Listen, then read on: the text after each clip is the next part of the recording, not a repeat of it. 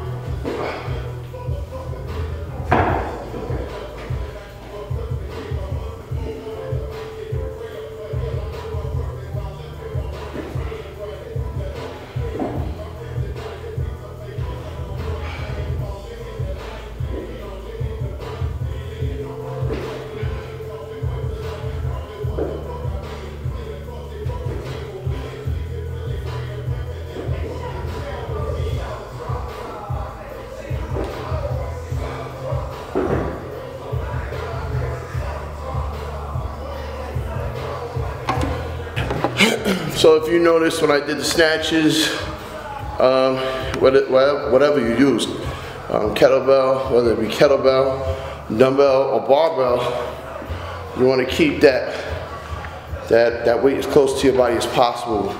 The more you start to sway out and you have more distance between that weight and your body, the more you compromise your spine, your back, when you get all jacked up and all that. And that's a no-no. So that's one variation of the snatch. I actually did a power snatch, so I came from the ground up.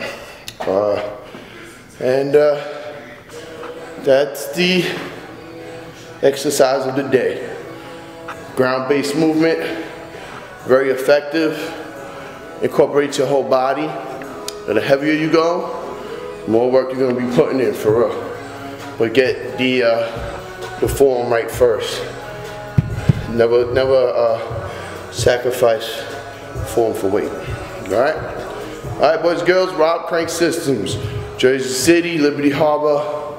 Bye bye bye bye. Bones to beast. Peace.